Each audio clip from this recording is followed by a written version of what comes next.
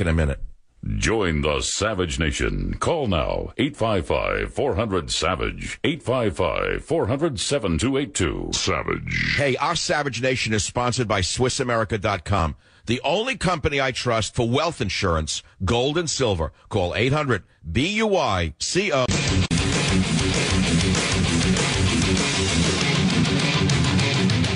So the sociopathic, fascistic administration says that they believe in the Second Amendment, and the big but is the crowd of the theater and the fire and blah, blah, blah. Now, remember who he's quoting. He's quoting the low-grade night school lawyer, Loretta Lynch, on the Second Amendment, when this very same low-grade night school lawyer, Loretta Lynch, said things about the First Amendment that were identical several months ago, and I'm the only one in radio who remembers anything, I think. Listen to what Loretta Lynch, our Attorney General, who was standing beside the sociopath today, had to say about the First Amendment not 2 months ago. Now, obviously, this is a country that is based on free speech. But when it edges towards violence, when we see the potential for someone lifting that mantle of anti-Muslim rhetoric, or, as we saw after 9/11, violence directed at individuals who may not even be Muslims but may be perceived to be Muslims, and they will suffer just as well, just as much. When we see that, we will take action. So there she is, the night school lawyer, appointed by Al Sharpton, says she believes in the First Amendment and free speech, but when it edges towards violence, we will take action. Well, same thing you heard today from the night school constitutional lawyer in the White House. Another great genius. He knows something about the Constitution. He knows enough about it to go around it. I know other leftists who studied constitutional law, and they did so only to get around it. Believe me, I know what I'm talking about. So he says today, I believe in the Second Amendment, but we need restrictions on it. Well, we got a lot to say today, ladies and gentlemen. And the 20,000 Jews saved by guns is the greatest evidence I can give you to offer your liberal, psychotic, weakling friends. Join the Savage Nation. Call now, 855-400-SAVAGE. Savage.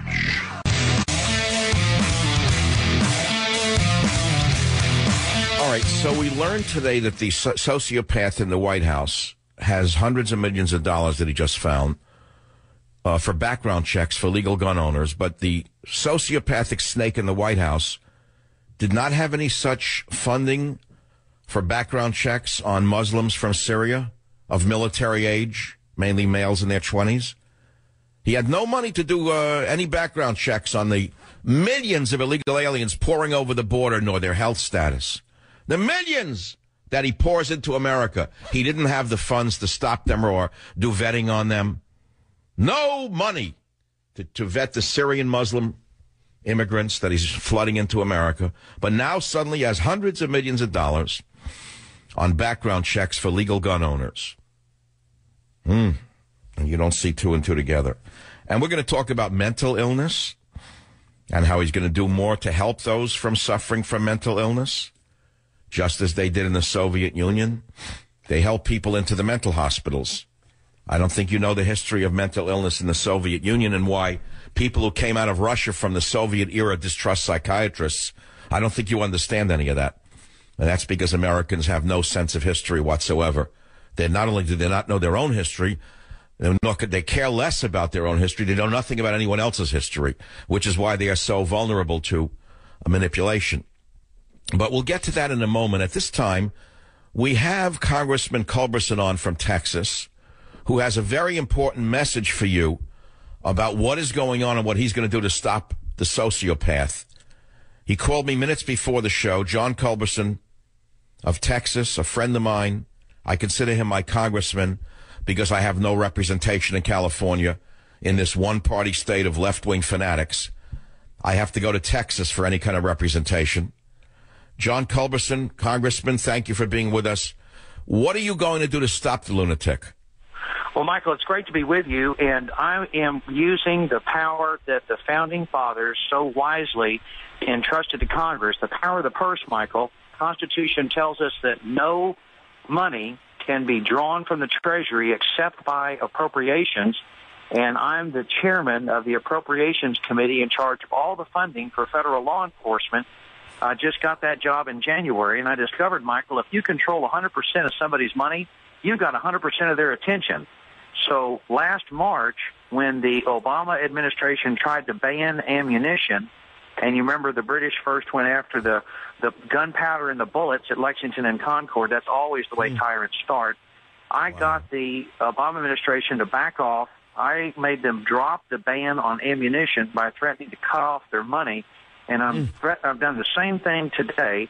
Yesterday, I sent the Attorney General, Loretta Lynch, a letter and said, as the chairman of the subcommittee in charge of all of your funding, I expect you to enforce existing law. We will not provide any money to the Department of Justice to, quote, develop or implement any unlawful limitations on the unambiguous Second Amendment rights of Americans to keep and bear arms.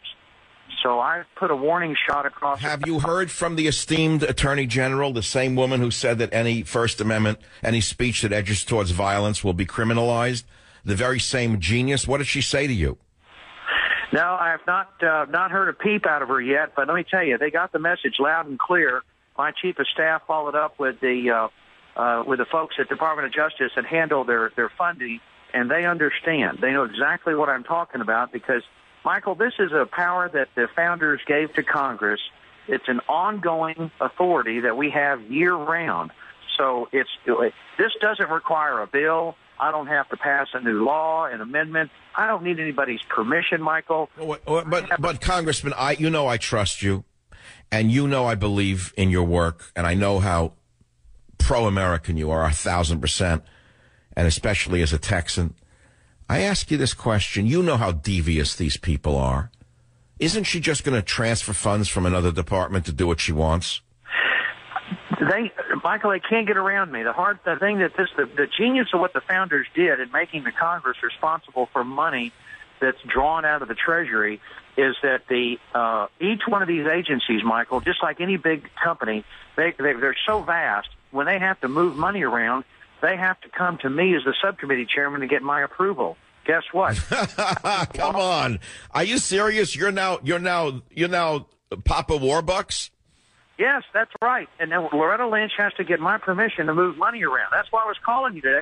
This is good news. I wanted the listeners, all Americans, to know good news for the new year that Congress has the power of the purse, and you're talking to one congressman.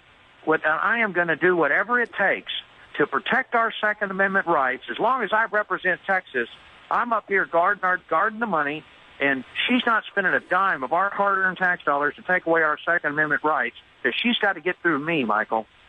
But what about the sanctuary cities funding?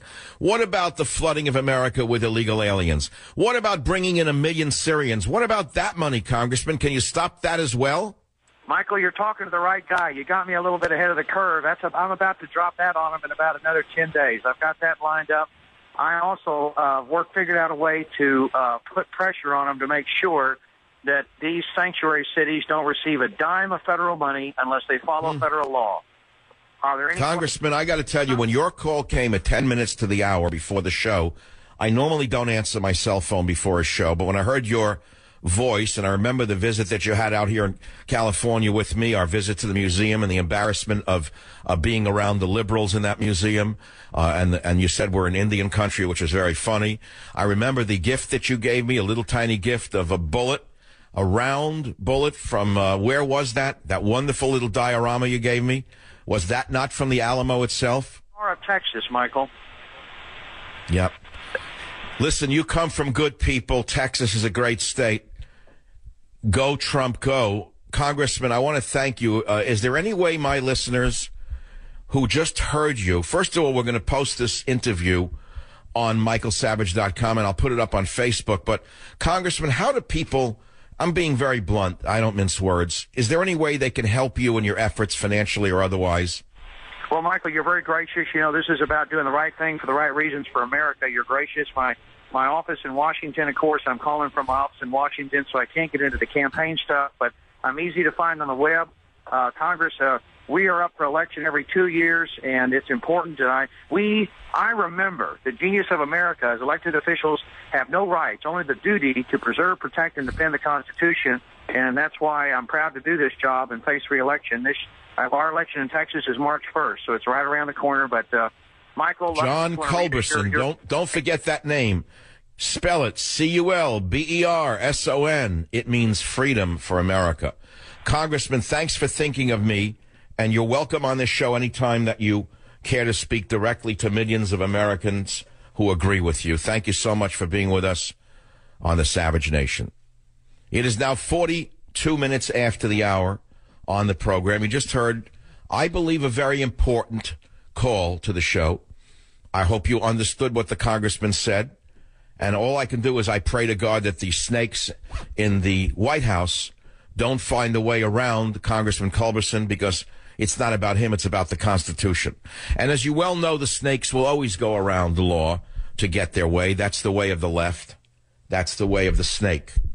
855-400-7282 is the Savage Nation. I now want to go back to some of the sound from today, which is the big lie from the biggest liar in the history of the presidency, where he talks about communist China. If you missed the opening, I thought it was a great opening with the music behind it. I guess it went over everyone's head. He cited communist China as an example of good gun laws. He was, it was a subtle thing now. And then he likens the Second Amendment restrictions that he's trying to impose to banning yelling fire in a crowded theater, which, of course, is a flawed analogy for the reasons I gave you.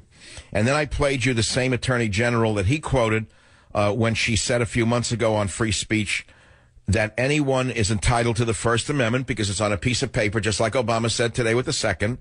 But if it edges towards violence about Muslims, she'll bring the full force of the federal government against anyone who is anti-Muslim.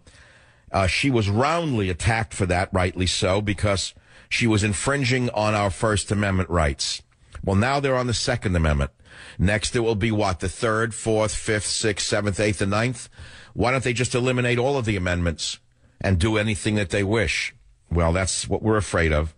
And, of course, he then covers it up by saying this is not a plot to take away everybody's guns, and people are only twisting. They're only twisting his words. That's what he said today. And then he lied, of course, in the most important clip of the day. This is the one that truly got my attention. In the following soundbite, which is clip 1, hold on, Robert, he said we are the only advanced country on earth that sees this kind of mass violence.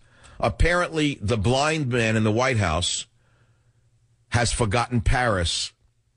He's forgotten the violence conducted by the Muslims in Paris. Has he also forgotten he's the only world leader who did not go to Paris in solidarity with those slaughtered after the Hebdo massacre by Muslims? Did you remember that embarrassment? Did you remember that? Do you know where his loyalties lie? All I want to know is, where is the prayer rug? Where is the prayer rug, and what are the handprints on the prayer rug? After this is all over, I'd like to see a report on that. How many prayer rugs are there in the Oval Office? I'll be right back. Join the Savage Nation. Call now, 855-400-SAVAGE, 855-400-7282. Savage. Your Savage Nation is sponsored by SwissAmerica.com. It's the only company I trust for tangible assets, gold and silver. Call 800-BUICO. We also learned today that the vampire in the White House, who I call Count Obamula, who I said drinks the blood of the Constitution one sip at a time. That's why he teared up today, because he had a big drink of the Constitution today, and he felt satisfied. For it's been 2 weeks now since he could take a sip of the Constitution of this size, and it felt good. The tears came to his eyes. He was so sated with the blood of the Constitution today that tears came to his eyes. And we learned today from what he said, that doctors can report some mentally ill patients to the FBI under new gun control rule.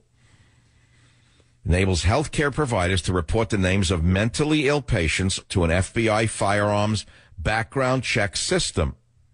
Mentally ill is what? What's a mentally ill person? Can anyone tell me what the limitations are on this rule are? What do you mean by mentally ill? Healthcare providers will now become government moles, your shrinks, your therapists. You're not to trust any of them now. You cannot go near a psychologist or a psychiatrist or even a doctor and report that you have bipolar disorder. You will lose your gun. Did you know that? I'm giving you a warning. Take it for what it is.